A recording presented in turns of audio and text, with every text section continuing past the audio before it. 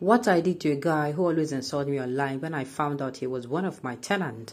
Aisha Yesufu, welcome to the news and please subscribe to our channel. Political activist and Bring Back Our Girls BBOG convener Aisha Yesufu has explained how she referred to one of his tenants who has always told her after she eventually met him among her tenants as boss. In a tweet that she shared on a verified Twitter handle on Thursday, she said she laughed to the extent that she could not control herself after she saw him among the tenants she was to address. Going further, she said she told him he was more of a boss than the people in government that he has been defending. Stating her reasons for saying that, she said it was because he usually pays her 7 figures per year as rent. That was how one guy used to insult me online every day until we met at a meeting I had with some of my tenants, and it turned out to be one of them.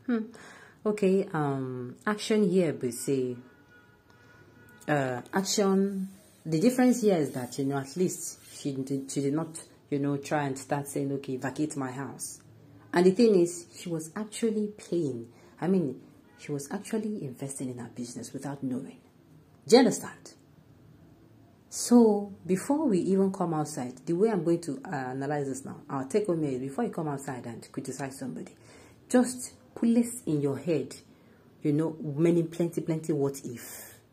For those who always come out and whenever somebody, attack you, when there's somebody who writes something and maybe you find it insulting and abusive, the next thing you want to do is to give the person bars or bows, let's say, no, put into contradiction, you might not know who that person is, number one. Like I always say, you don't even know. You might say you're okay today, you're working where it's comfortable. Tomorrow you might decide to begin a business and you're looking for investors, and they can't turn out say, person where you need an investment now, and a person where you don't abuse before, or more, it's not going to be funny for you. Okay, sorry to say this, but I so much cherish and admire this young woman.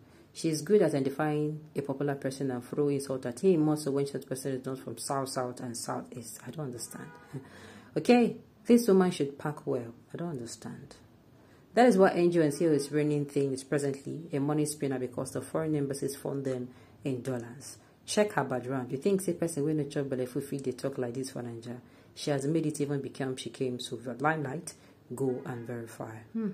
I've not seen any reason to go and check about Aisha Yesufu, but to me, for every person that comes to speak truth to power like this, that person will be a small person. Do you understand? Most of the times, it's not. I'm not saying like everybody don't chop belly food where they come as I can't do activist too, but I'm saying most of the times then get within the fuel them to come outside, really make their mind strong. Okay, she's correct. Whoever put food on your table is your boss. This is for people who have understanding, not Nigerian police force, who bullies taxpayers, who put food on the table. All right. My own is, it might not even be this. It might not be this. This is what this person pick up. But my own is, you don't know the person you are talking to online. You don't know. You understand? Like that scenario that happened between that guy that, he abused Zenith, was it Zenith Bank, and yet he went for the interview 2 or 3 years later. And just see as the guy just, lost at a point, as in lost the opportunity. I'm not even sure they gave him a chance. Though I'm not saying the person who did not give him a chance did well. They should have, allowed him, prove himself to the bank. And that would have even boosted, people to, Zenith Bank, then try. One guy even talk nonsense about them, then still employ him, want to make him prove himself. Alright, on this note, we've come to the end of the news. We say thank you for tuning in to listen. And so, come your way next time. Enjoy the rest of your day.